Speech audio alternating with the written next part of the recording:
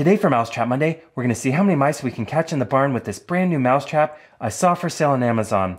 It doesn't have a brand name, but it's advertised as a bucket lid auto resetting mousetrap. Now usually I'm pretty skeptical about the mousetraps I see for sale on Amazon.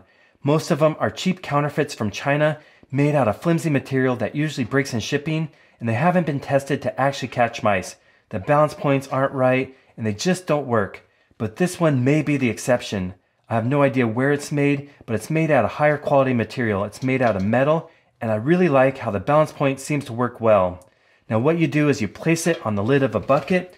It comes with some screws to attach it and a bit. The trap fits nicely on a standard 5-gallon bucket. It has 2 holes right here that line up with the plastic ramps that come with the package. It also comes with a drill bit and some screws.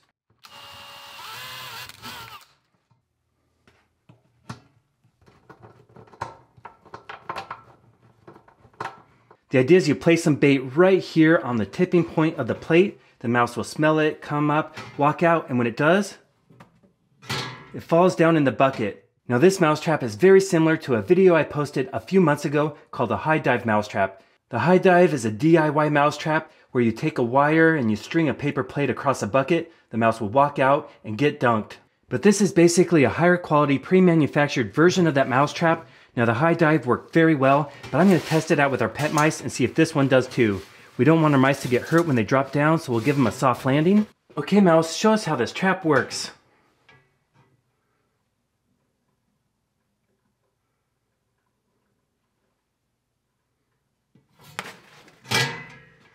That is a great balance point and it's slippery, so as soon as it starts to go, the mouse will drop down. Let's try it again.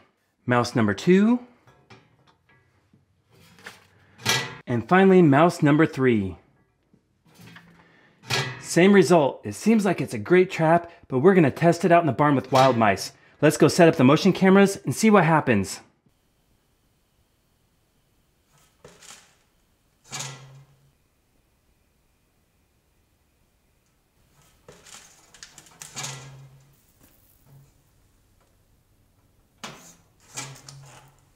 Well, I can report that this trap does work. When I checked it this morning, I flipped it down and I see 2 mice in the bottom. They wanted the bait, walk past the tipping point and drop down, and they're not able to escape. So overall, this trap worked very well, but I'm going to test it out again one more night. Now what we caught down in the bottom is a native species of mouse called a deer mouse. Because they're part of the natural ecosystem, I'm not going to kill them. Instead, I'm going to take them out in the wild and set them free. So we'll let these go and then set this up for a second night. Okay mice, come on out of there. Let's go set up the motion cameras a second time and see what happens.